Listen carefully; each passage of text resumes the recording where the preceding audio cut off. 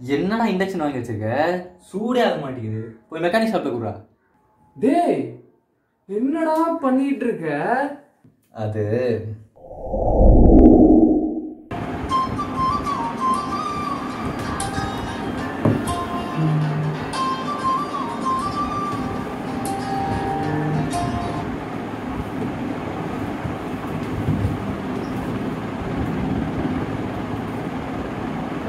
ஐயோ டைம் ஆயிடுச்சு. இவனுங்க மாதிரி நசன்னு வாங்களே.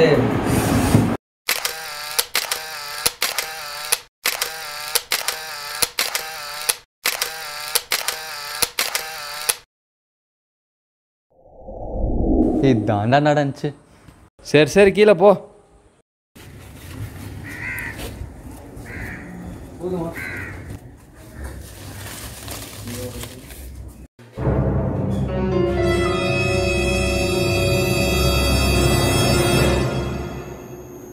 டேய் நீ என்னடா பண்ணிட்டு இருக்க? சூடே ஆக மாட்டேங்குதுடா.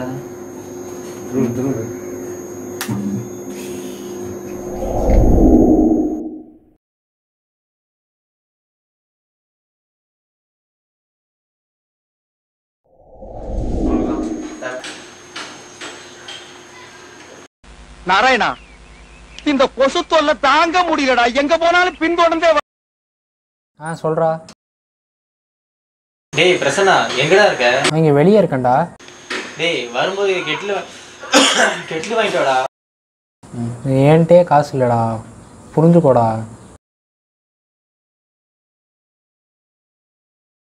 ஒரு சிக்கன் கிரில்லு, ஒரு ஷவர்மா.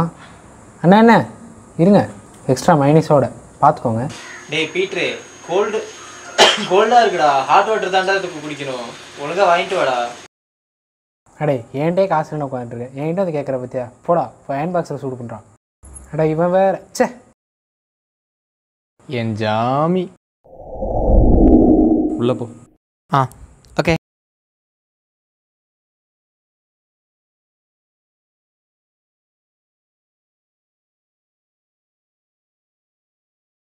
டேய் அதோட பிரின்சிபல் என்னன்னு தெரியுமாடா உனக்கு?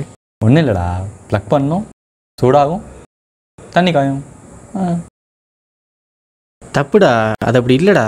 கேட்டுக்க, நீ சொல்கிறா உனக்கு. ப்ளக்கர் வரணும், அதுக்கப்புறம் சுவிட்ச் ஆன் பண்ணுடா, அதுக்கப்புறம் தான் தண்ணி சூடாகும், சுட வச்சு குடிக்கணும். எப்படி கரெக்டாக சொன்னா?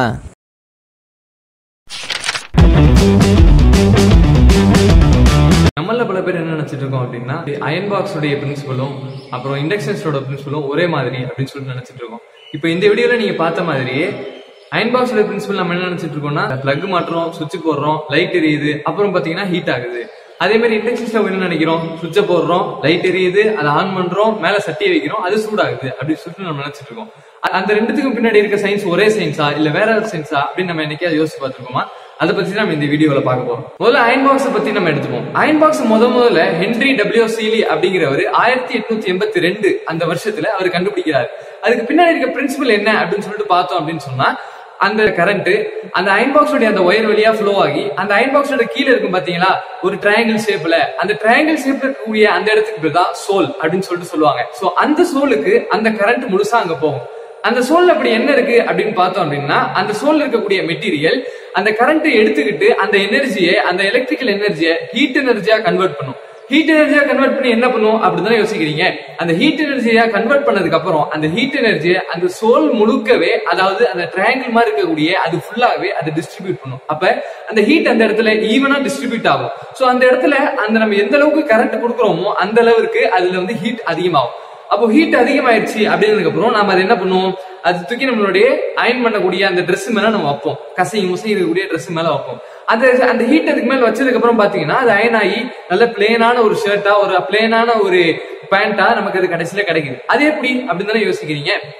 முதல்ல அந்த கிளாத்ஸ் எல்லாம் எதெல்லாம் இருக்கு அப்படின்னு பார்த்தோம் அப்படின்னு சொன்னா, பாலிமர்ஸ் அப்படின்னு சொல்லக்கூடிய அந்த மெட்டீரியலா இருக்கு. பாலிமர்ஸ் அப்படின்னா என்ன அப்படின்னு கேட்டா, பாலி அப்படின்னாலே நமக்கு தெரியும் நிறைய அப்படின்னு சொல்லிட்டு அர்த்தம்.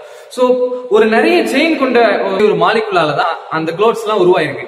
சோ அந்த நிறைய செயின் இருக்கக்கூடிய அந்த கிளாத்ஸ் எல்லாம் என்ன ஆகும்னு சொன்னா, நம்ம சட்டை யூஸ் பண்ணும் பொழுது, இல்ல வெளியே போய் விளையாடும் பொழுது, இல்ல ரொம்ப ஒர்க் லோடு அதிகமா இருக்கும்போது நம்ம ஒர்க் நிறைய பண்ணுவோம்ல, சோ அந்த மாதிரி ஒர்க் ஆகும் பொழுது நம்ம சட்டை வந்து மேலேயும் கீழேயுமா கசங்கும். அப்படி கசங்கும் போது என்ன ஆகும்னு சொன்னா அந்த ஹை பாலிமர்ஸ் நேரா இருக்கக்கூடிய அந்த செயின் அங்கங்க ஏறி இறங்கி அப்படியே ஸ்டிஃபா பிடிச்சிக்கும், ஹார்ட் ஆயிரும். சோ இப்படி இருக்கக்கூடிய நேரா ஏறி இறங்கி அங்கங்க மேடு பள்ளமா இருக்கக்கூடிய அந்த பாலிமர்ஸை நேரா படுத்தணும், சமப்படுத்தணும் அப்படின்னு சொன்னா நமக்கு ஒரு பிளேனான ஒரு துணி, பிளேனான ஒரு க்ளோத் நமக்கு கிடைக்கும். அது எப்படி இந்த ஹீட் சமப்படுத்துது அப்படின்னா, அந்த அயன் பாக்ஸை நம்ம இந்த பாலிமர்ஸ் மேல நம்ம வைக்கிறோம் அப்படிங்கும் பொழுது அந்த ஹீட்டை அந்த பாலிமர்ஸ் எடுத்துக்குது.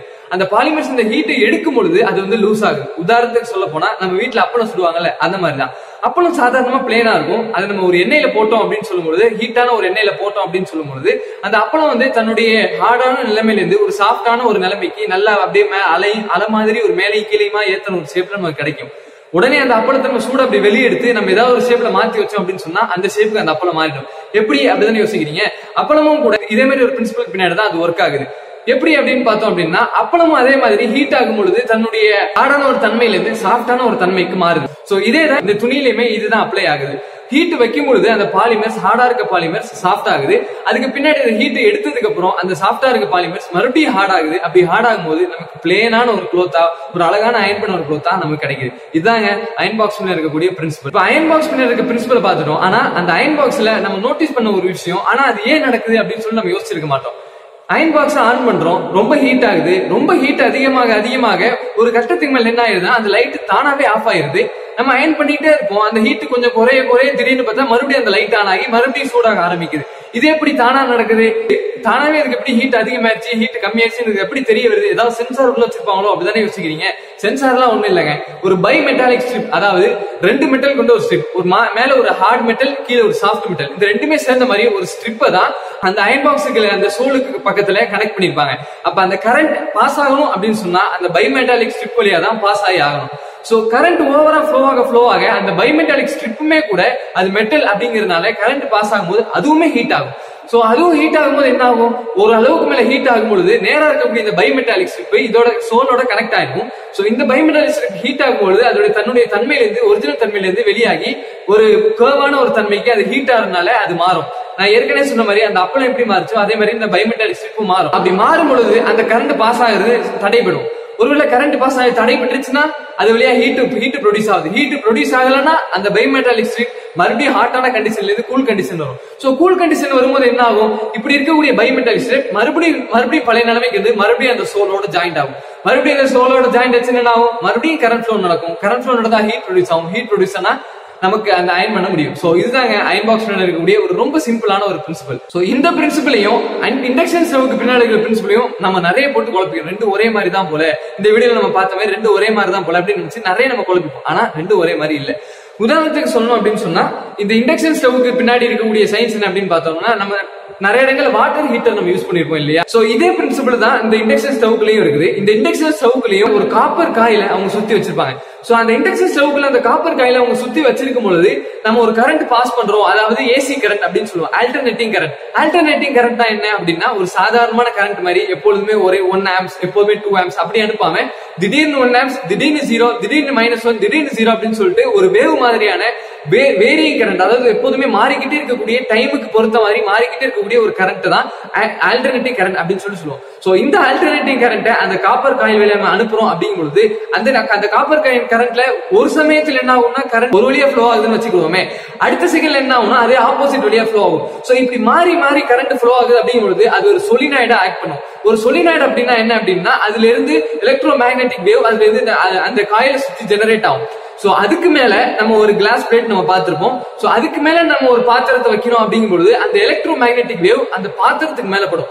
அந்த பாத்திரத்துக்கு மேல பட்டா என்ன ஆகும் அப்படின்னு கேட்டா, அந்த இடத்துல அந்த பாத்திரமும் அந்த எலக்ட்ரோ மேக்னெட்டிக் வேவ் எடுத்துக்கிட்டு அந்த பாத்திரத்துல இருக்கக்கூடிய அந்த மெட்டலோட எலக்ட்ரான்ஸ் எல்லாமே வைப்ரேட் ஆகும். பொதுவாகவே ஒரு எலக்ட்ரான்ஸ், ஒரு ஆட்டம் வைப்ரேட் ஆகுது அப்படின்னு சொன்னா அந்த இடத்துல ஹீட் ப்ரொடியூஸ் ஆகும் இல்லையா?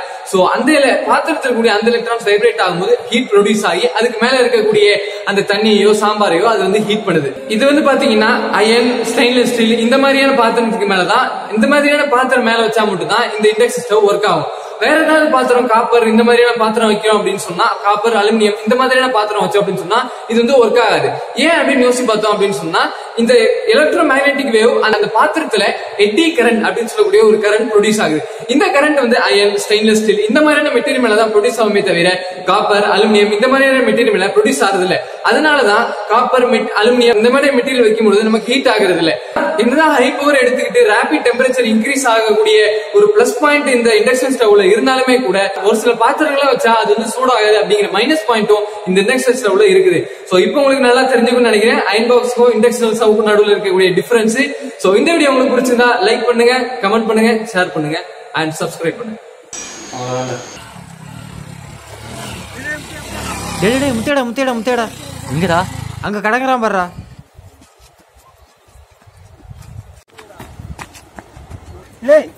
என்னடா ஆச்சு? டேய் ஜேகே தண்ணி எடுத்துட்டு வாடா.